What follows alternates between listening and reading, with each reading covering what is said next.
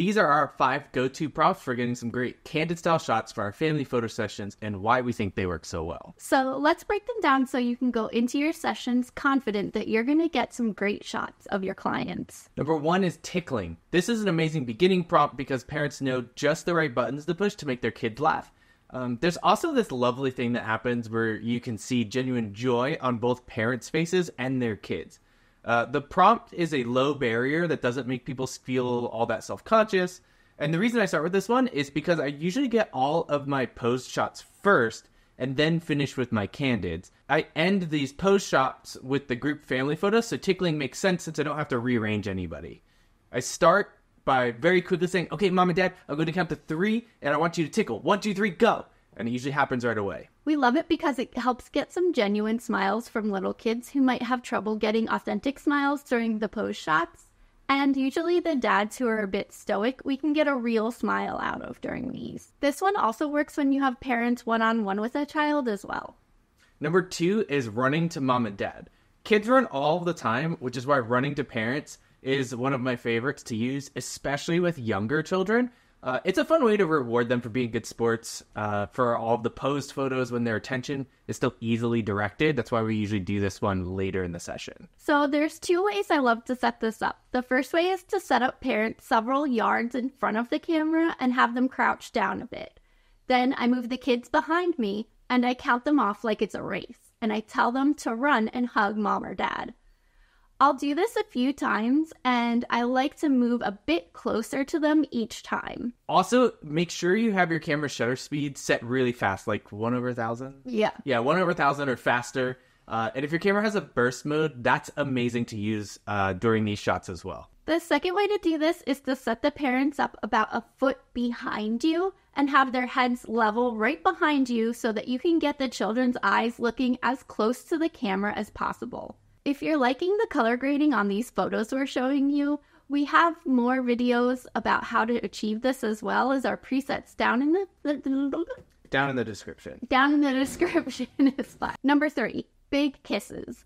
Big kisses are an easy prompt for young kids to follow along, and there's 3 easy variations to this prompt. 2 for a single child and 1 for multiple children. With really little kids, this is great even though they may not be able to talk. They can definitely understand kisses. So with a single kid, I like to ask them to kiss mom or dad, and their parents are usually good about helping to get them to do it. You also get some cute pictures like this that are really genuinely candid. The second variation, I like to then ask mom and dad to kiss their kids. So if there's one kid, we usually do like a cheek kiss sandwich. It's super simple. The third variation, and moms kind of love this one, is if their kids are a little bit older or if you have multiple kids, then we turn the tables and we like to ask them to all find a spot on mom's face to kiss and hold it there. I get some good smiles and laughs out of this one.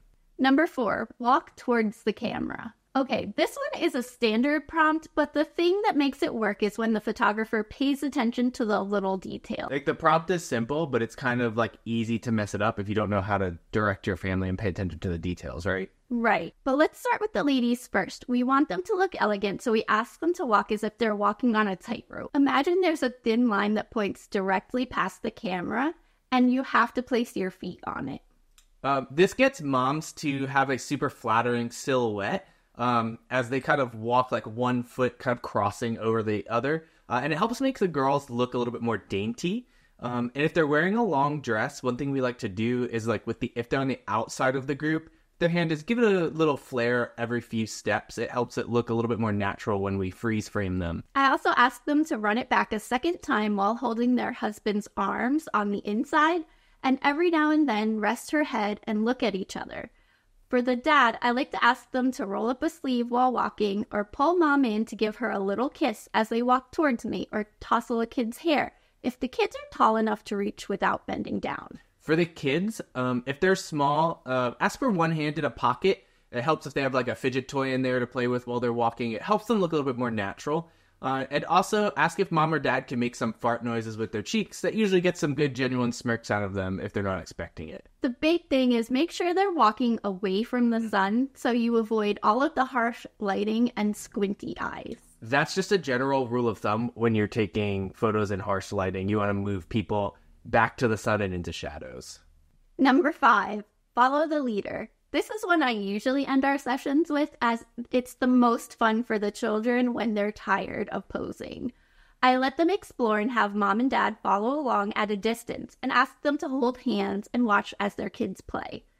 This sets up the stage for getting some real discovery on the faces of the children and letting them play. Be prepared to have your head on a pivot. You'll be running all over the place. Mom and dad are going to have some genuine looks of love towards their kids and at each other and have these moments of small little affections. So if you have something like a 70 to 200 millimeter lens, this is the time to bring that one out, as you're going to be pivoting between your subjects and between different distances. Sometimes you're in between them. Sometimes you're in front of them. Sometimes you're running after a kid and you have to quickly turn around and take a picture of another kid who's discovering a turtle or something. Yeah, you never know what the kids are going to do either. This is also a good prompt to help those type A moms who want everything to be perfect and who try to take control of the session, to let go and relax a little bit more, as it sets the expectations to be a bit more freestyle and help them to not squash the vibes.